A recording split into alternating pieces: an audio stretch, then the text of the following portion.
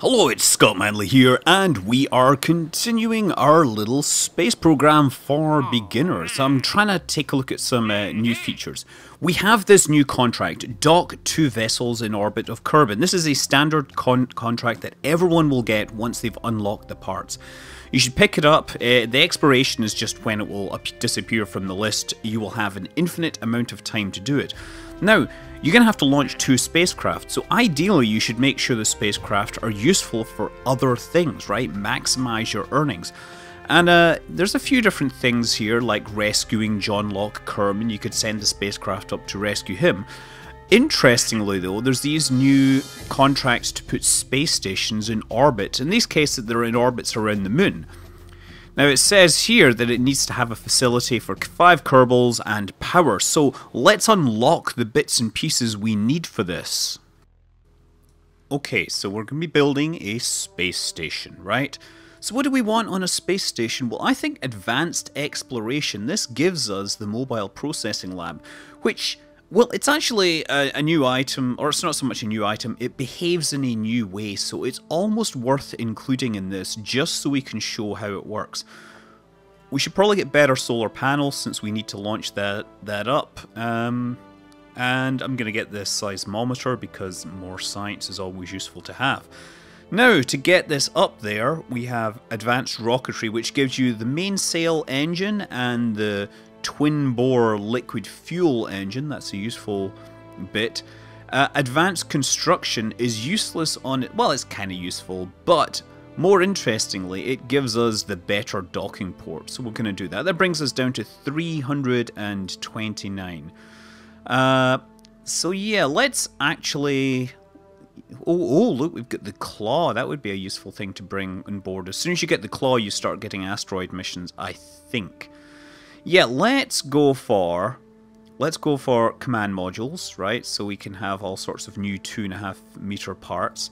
And advanced fuel systems, which we don't really need these larger fuel tank, but having these larger RCS tanks could be useful. So yeah, let's take those. That leaves us 9.4 science. Okay, so I think we're going to be able to do this. Let's go and accept the contract to put a station around the moon. That is easier contract. It only needs 5 Kerbals, which means it will be smaller. And yeah, let's take a look at what else we've got. As an aside, I have not visited the administration building. Now, the administration building is... It can be incredibly overpowered if you min-max it. The idea is that you use these different strategies to increase or to prefer one currency over another. For example, Mortimer Kerman in finance can raise money by running a fundraiser campaign. What this means is that you'll get less reputation gains, but you will get more funds for each unit of reputation. You'll only get about 1,000. That could make a big difference. Similarly, you can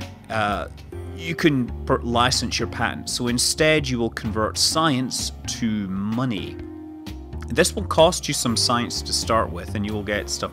You can adjust how committed you are to these, but you have to have enough of whatever you're trying to spend to start with. So, for example, you can go up to 25% here, and this will slightly improve your yield compared. You know, it's not a huge difference, but I don't know.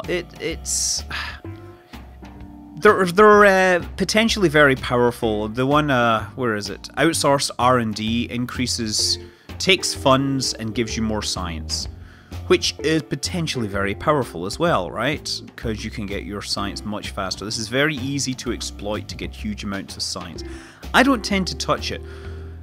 We have one here as well. There's these 2 extra strategies down the bottom. These are basically, if you have run out of money, you can convert science directly into funds, although it's not a particularly good conversion rate. The bailout grant lets you convert reputation directly to funds, and again, you can increase the commitment to it.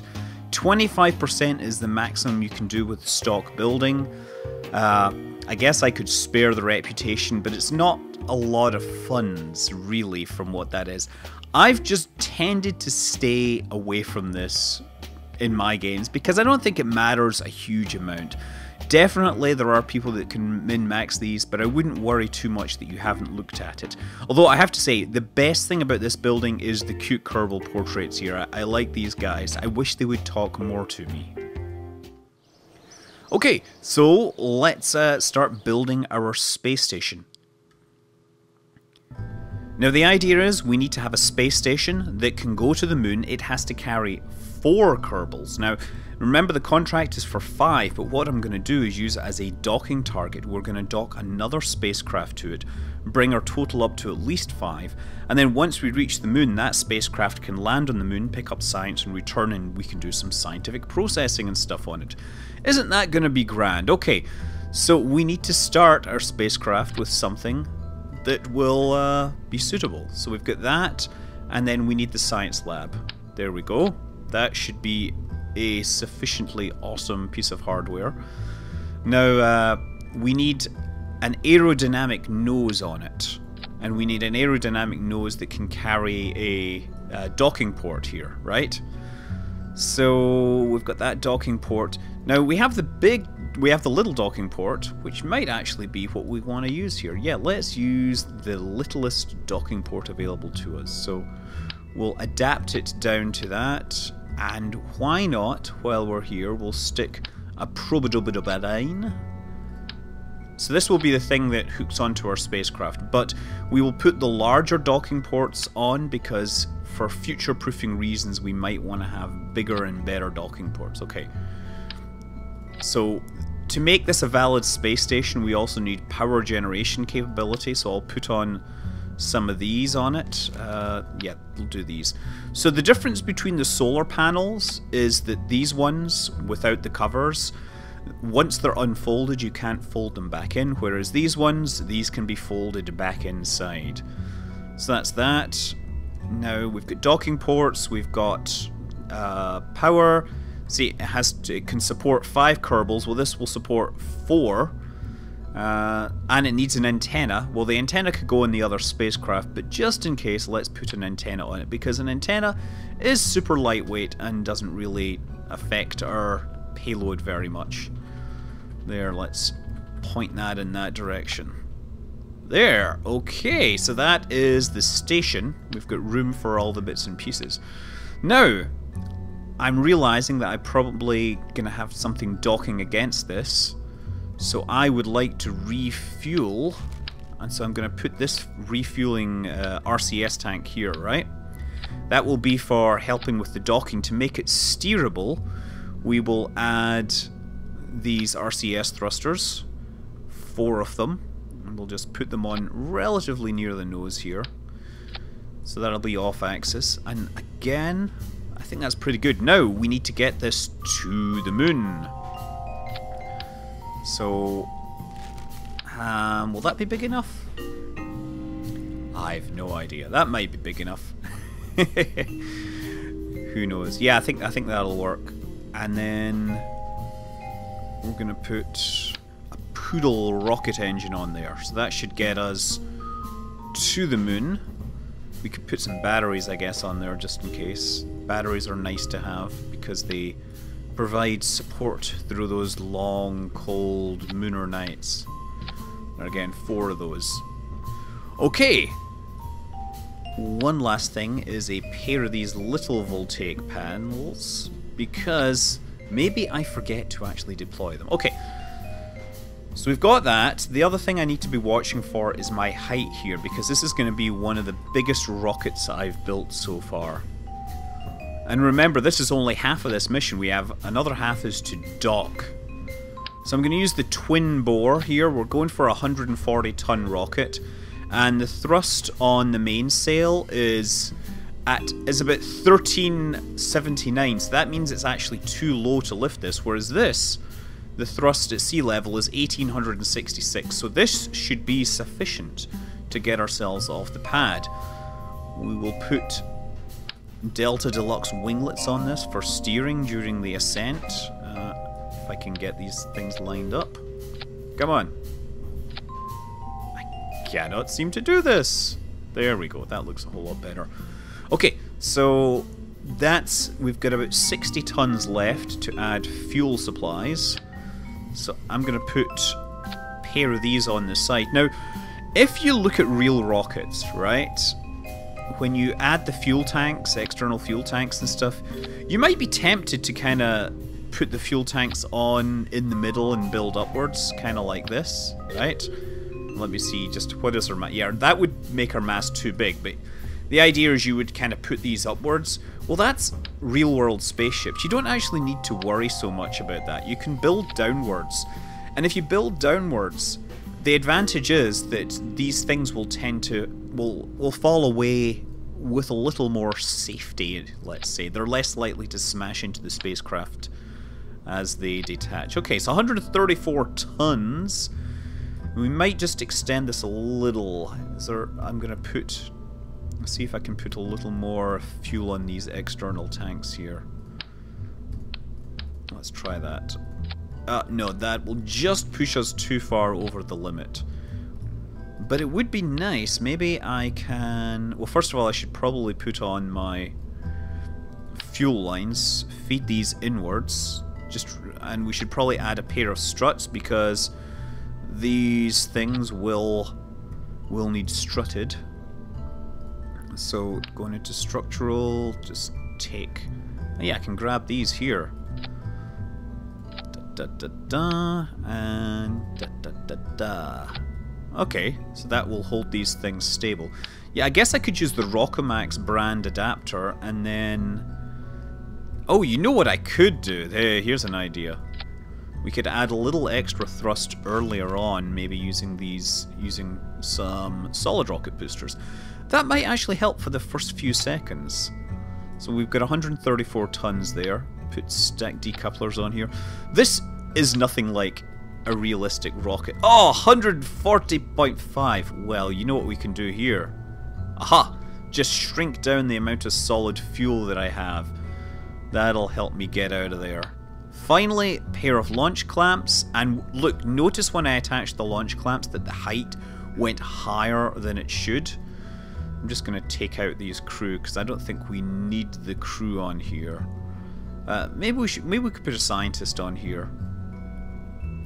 We don't actually need to send any crew to the moon, and in fact I'm not planning on bringing them back, so it might be a good idea to put one of the crew on this mission. And since we need a scientist, that will be the one we're sending. Okay, but back to this.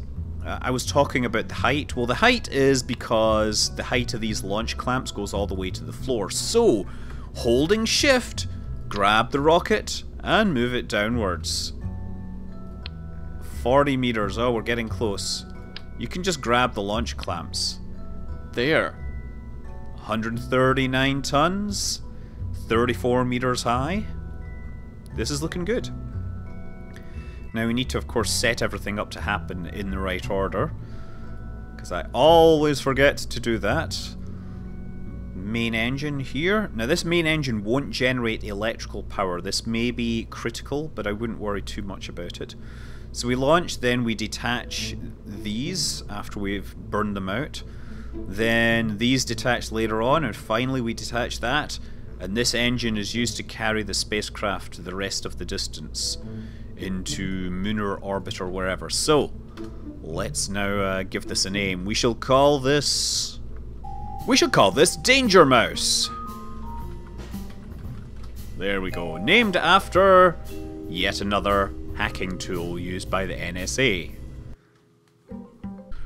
Okay, so we have the usual ascent configuration. Enable your resources, stability control, throttle to 100%. Head over to the map and pop that out because you will be checking that on the way out. We're going to go into a standard equatorial orbit. We're not going to do any inclination or anything because we want to make rendezvousing as simple as possible. When you sufficiently collected your wits, hit the space bar and we will start going upwards. Immediately turn over a few degrees because these solid rocket boosters are going to burn out very quickly and you don't want them landing on your launch pad. You never know, it might actually cause damage to them. Leaving those behind, you can see them falling back. They're going to miss. We're going to be okay. You don't want your you don't want your pitch to go down too far, so I'm just having the thing hold stability with SAS. Now, you're going to need to right-click on these external fuel tanks and make sure you know when these things are burning out here. There, that's these things. Oh, they are exploding. Something's exploding. And there. Yes, they both died. Okay, so we're going upwards. Might want to throttle back just a little, just right now, because we are pushing through the kind of thicker part of the atmosphere. You'll notice that these engines, they're not really designed for extended use, so they tend to heat up too quickly. So press F10 to disable the temperature gauges. And I should have been paying attention more and turning over faster, so I'm going to try and do that right now. Once we are through this, let go of controls while you're ditching these things, because nothing... the thing that's most likely to cause stages to hit your spacecraft is trying to turn at the same time as the jettisoning stages. Seriously, if you can let go of the controls and shut down the thrust for just a second, you can frequently fix many spacecraft designs which fail. Okay, so we're still coming up. And we're actually doing okay, so I'm just going to really flatten out this trajectory a whole lot here. I don't want the altitude to get too high because, of course, that is less efficient. But honestly, I think we're doing fine here. I'm just aiming for the horizon here. There, we got to transition to orbit. And yes, 77 kilometers. That's pretty good. Okay, so... hit space. Look at that thing glowing red hot there. Jettison this and fire our engines up. You might find that this thing has stability control depending upon when you ditch it. So you may have to enable the reaction control system. That's these little engines here. By pressing R, that means that these things will provide extra steering control. I'm not needing it right now, and ideally you shouldn't need it, but just in case, if you find your spacecraft is not turning the way you want it to, you can always turn on reaction control and get a little more control authority. As I said, may not be necessary, but you never know. Okay, I'm going to let this get to 100, just for old time's sake.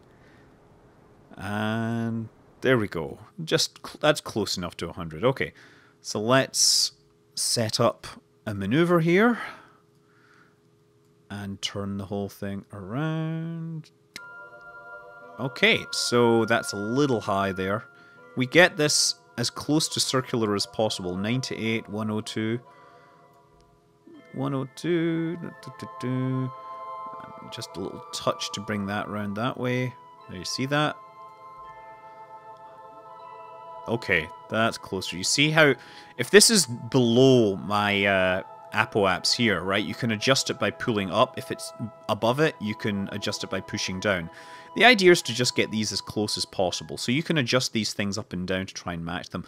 Odds are you're not actually going to manage it because your burn will not be perfect. But we should be fine. So we have 59-second burn, and we have got 1.5 minutes or so, 1 minute 45 seconds before we actually need to do the burn. So I will do a little bit of time acceleration here, doing it manually. And we want to start our burn at exactly T minus 30 seconds.